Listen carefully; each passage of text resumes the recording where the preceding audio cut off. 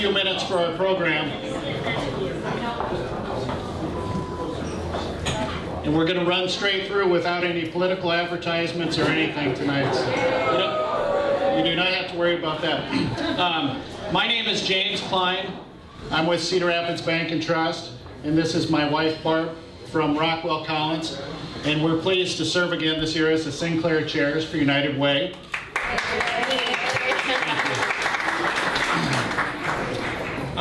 Before I forget, I don't know where Pat and Judy have went, but we clearly want to thank Pat and Judy for opening their house. I guess they're in the back there. Thank you very much for allowing us to have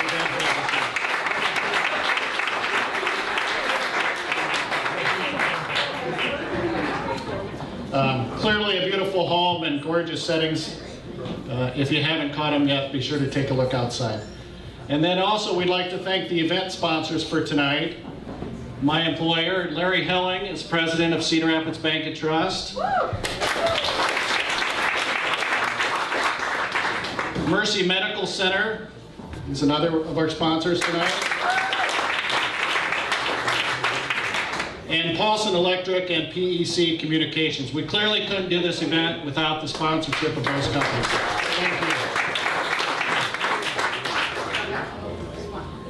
Sinclair Society is a very important leadership program for United Way. In fact, we raised almost $2 million last year and almost 20% of the overall campaign. So clearly what you guys are doing in this room is making a huge difference. This year, we're led by two very energetic people that I'd like to... Actually, four. They're twins, yes. I'd like to introduce Mark and Kathy Gullickson, this year's campaign chairs.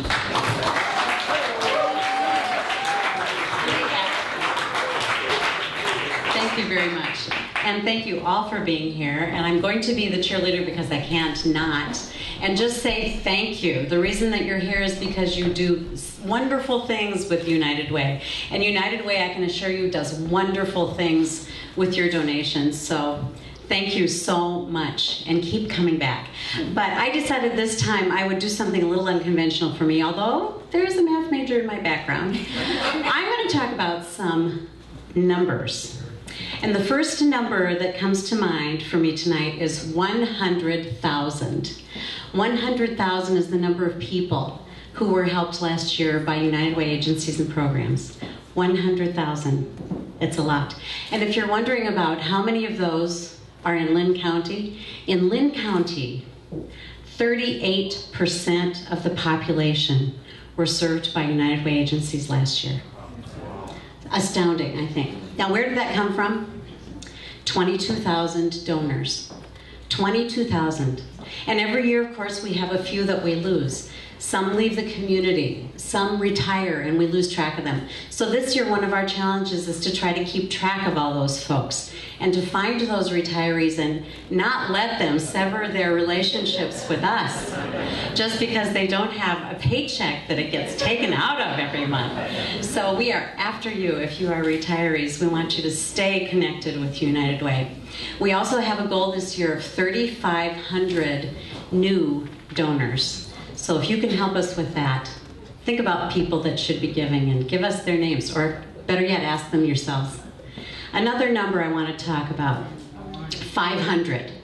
500 companies in this area are involved with United Way and having campaigns of their own or making corporate donations. 500 is a lot of companies. We need more. So this year we have a goal, 25 new companies. And some of you might be able to help us with that too. Are there companies you know of that don't have an employee campaign? Are there some that maybe have in the past but have lapsed? Let us know. Or better yet, ask them yourself.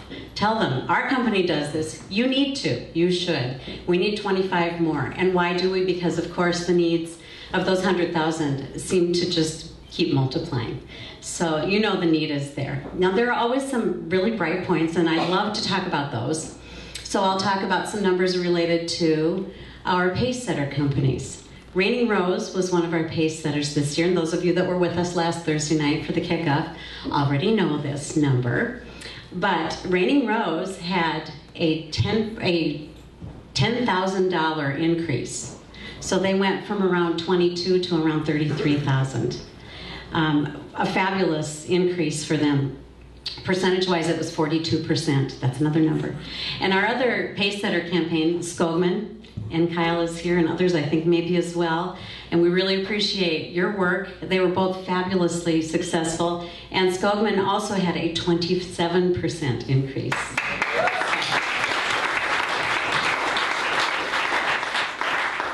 Now we do have challenges. There are workforce cutbacks, as we know. That's a challenge. We have, believe it or not, reluctant company leaders. Unbelievable, but we do. So there are still some challenges. And I know all of you in these rooms are with us in this deal and will do whatever you can to help us with those challenges. I have no doubt that 100,000 will also be served again next year. I have no doubt because of all of you and because of the kind of community that we live in. So thank you very much. I have one more number. There are companies, believe it or not, that have 100% participation in their United Way campaigns. So if yours isn't one of those, here's a challenge. It exists, it happens, it's possible. So thank you all so much. Those are my numbers for tonight. They're fabulous numbers, and it's all because of each and every single one of you. So thank you. And I'll let Mark talk because I'm sure I left something out.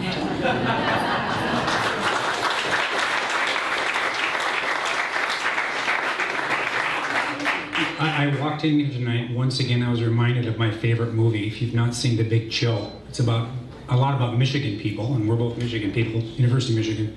And there's a line in the morning where they're sitting around the breakfast table and the character says, "We're not leaving, we're never leaving." So Judy and Pat, I hope you have lots of eggs.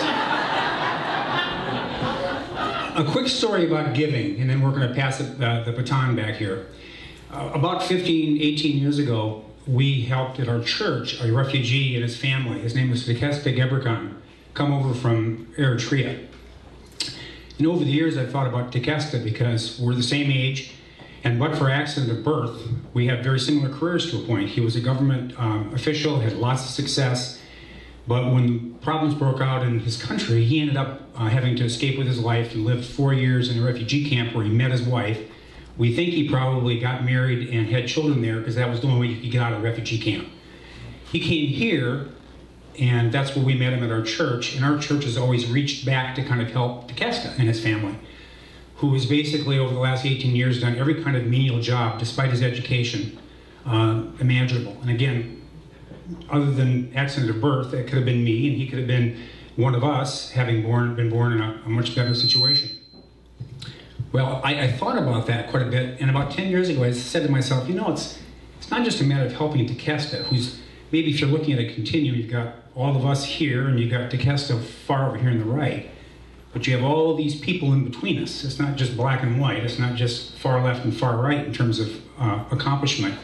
We just maybe are sort of the bookends.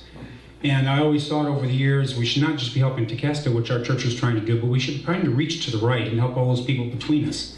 Well, I had a second Tekesta revelation about 3 weeks ago when it was announced that he was going home to help his village build a well. And I thought, well, that's kind of interesting because it really points out that we're reaching to the right and here's Tekesta reaching to the right. So I think our obligation is people planted here and by accident of birth pretty successful, but we should continue to reach to the right, and who knows, maybe sometime somebody on our left will come over and help us too. So that's my message, reach to the right.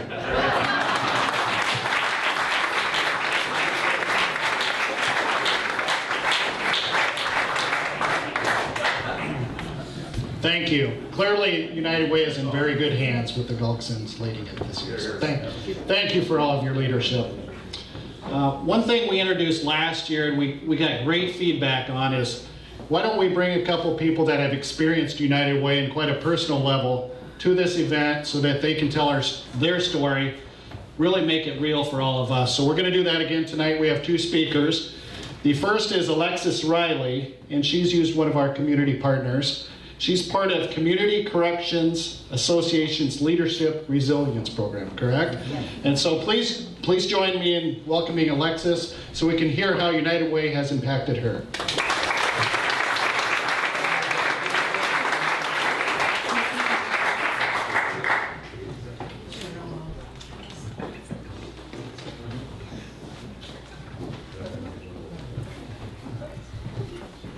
My name is Alexis Riley. I'm 17 and a senior at Washington High School. I've been a member of the Youth Leadership Program for 4 years now.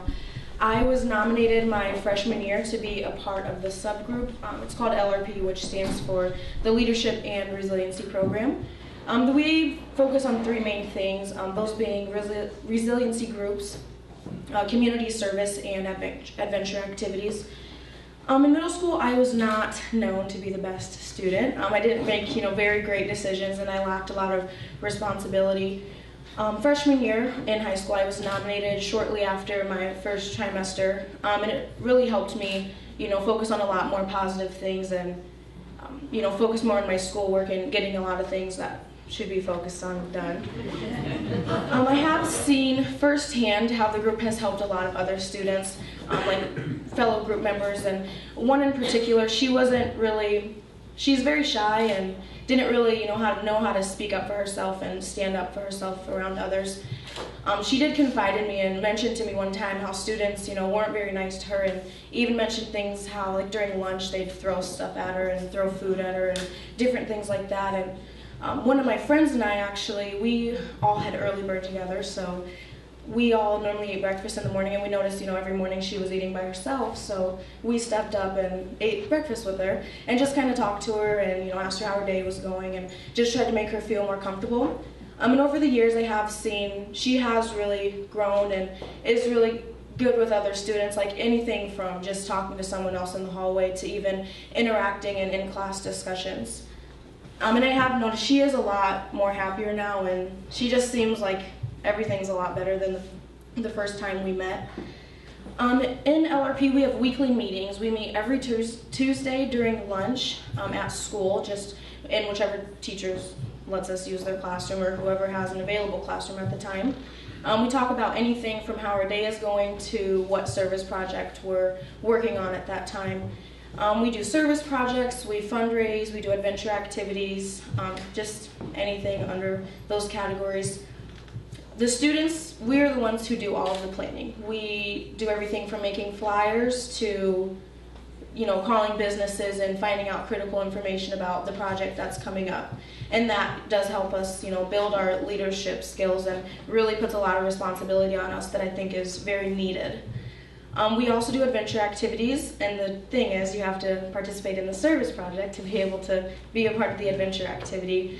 My favorite service project was when we donated a lot of non-perishable food items and hygiene products to the Madge Phillips Center.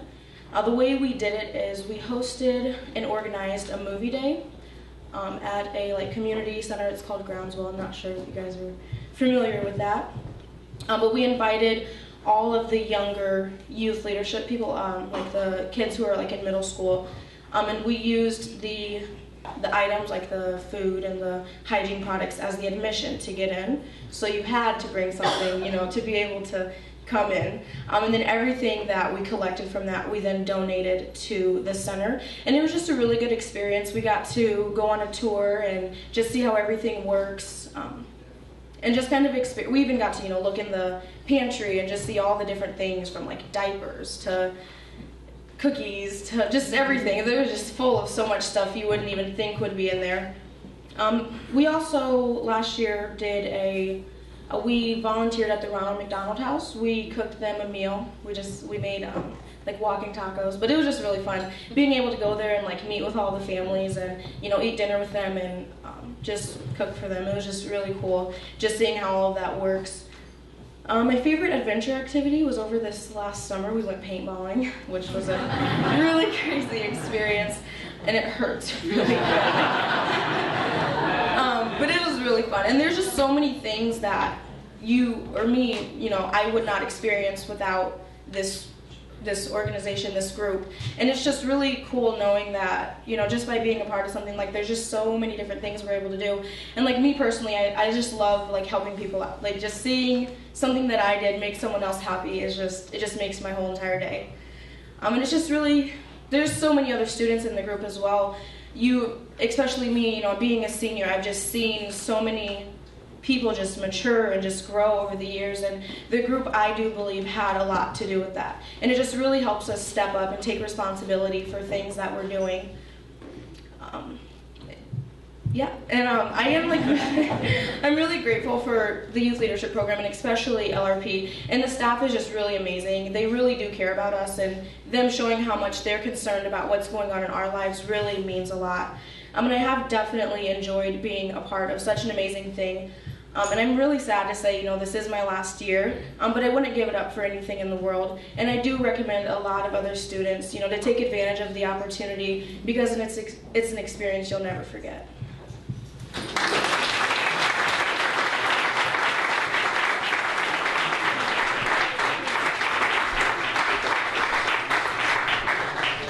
Thank you so much, Alexis. What a great speaker. Wasn't she amazing?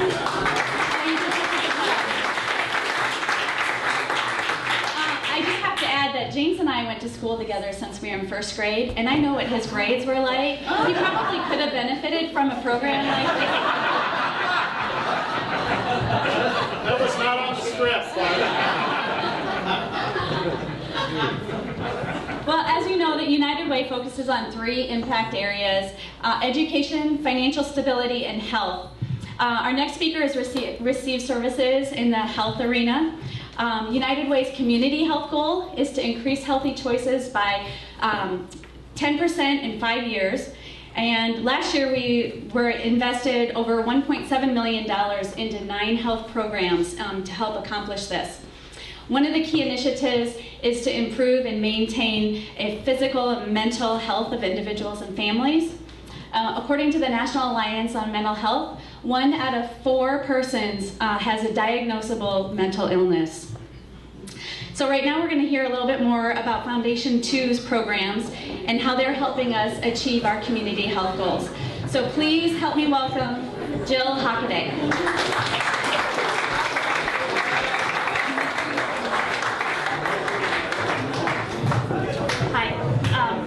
Like she said, my name is Jill Hockaday. I've always worked for an employer who participates in the United Way and have faithfully donated every year. I wanted to help others that are in need, and not in a million years though did I ever think that I'd have to use some of the services that were provided by United Way. I was scared to death to be a single parent, but had to be strong for my kids. And I think the worst time was at night when I put them to bed and I had the time for my brain to wander. One night in particular, I was having a hard time. I couldn't stop crying, and it was too late to bother anyone with my problems. However, I could not calm myself down. So this was the first time I came in contact with Foundation 2 when I called their helpline. I didn't know what to expect, but even though I was crying so hard, I couldn't tell them what was wrong. The person that was on the other end of the line, though, took the time to ask me yes and no questions that I could answer, and got to the point where after I was able to tell her with yes or no answers, she was able to figure out what was wrong and be able to talk to me, and then I was able to actually talk to her. I never felt the need to call them again, but always knew they were there if I did. Over the years, I found myself, my kids, and I became stronger as a family, and I met a wonderful man with 3 kids himself. We got married in 2007, and our new family life began. Just like with any family, we had our ups and downs, but life was going pretty good. Well, I thought it was. One night in February last year, or a year and a half ago, my 16-year-old son took his own life. Again, life completely stopped, and I honestly had no idea where to start to pick up the pieces of my shattered heart. I wasn't even sure I wanted to. A friend of my husband's contacted him, as her brother had also committed suicide. She met with me and told me about the Suicide Survivor Support Group. My husband and I started attending that group, and it has been amazingly helpful. It is comforting to know that I'm not crazy in some of my fears and some of my thoughts, and there are other people out there going through the same thing that are feeling the same way I am. The people are very supportive and have helped us get over that hump of the year of the first horrible firsts. And it's also wonderful having others who lost people who come back to group to help others and gave me hope that I'm someday going to get to that place too. Now I can actually say that I know I'm still grieving, but I'm going to be okay. The group is called the Suicide Survivor Support Group. Foundation 2 is the supporter of this, and of course they are helped by United Way. funded by United Way. This group has been very important to me that I've only missed one time in the past year and a half, and that was just due to medical reasons. Foundation 2 also offers quite a few other services. All of their services came from a need that they found in the community that other providers were not giving. They try not to duplicate anything that anybody else is doing. Some of their other services, the 24-hour crisis hotline that I spoke about, the support groups, they have a survivors of suicide support group, depression and anxiety support groups. They have a mobile crisis outreach program that is amazing, that if somebody is in your family or some friend, is very close to doing something severe, you can get somebody from Foundation 2 to come and help you with them within 2 hours. 2 people will come that are qualified to help with that situation. After hours food pantry, so for people that can't make it when other companies or other organizations are open. They have a youth shelter for ages 11 to 17. This could be for kids that are either themselves having problems or maybe their families are having problems and they need to get out of the house. They have therapy, they have family counseling. They also have transitional housing for young adults. So this helps the kids who are maybe getting out of the foster kids program be able to learn how to live on their own, and they help them actually migrate to that living on their own.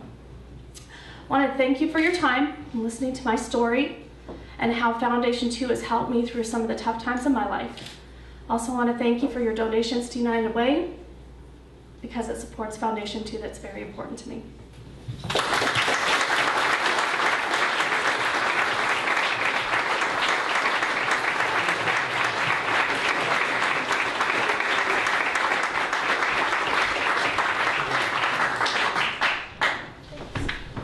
Well, that's why we give to United Way, right there. I mean, we can get up here and give you stats, which are great.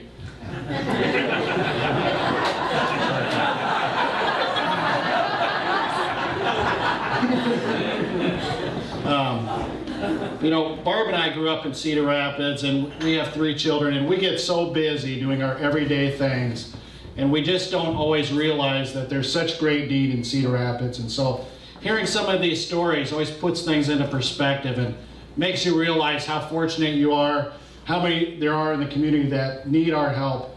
And so United Way is such a great vehicle to connect those two arms together. So thank you again, both of you, for your great stories.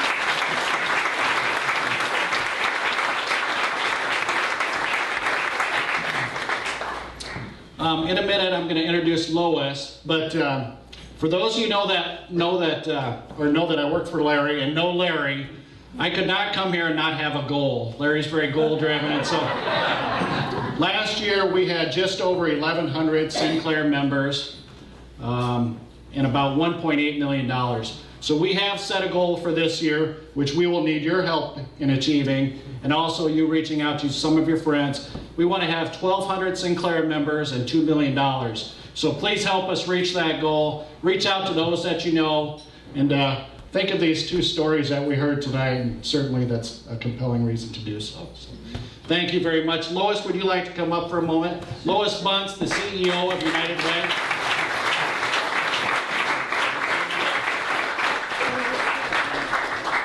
Well, I just want to thank James and Barbara as our Sinclair committee chairs. They've done this several years in a row, and they actually volunteered to be committee chairs. And I know that's a bit unusual because usually Volunteer? Yeah, he volunteered.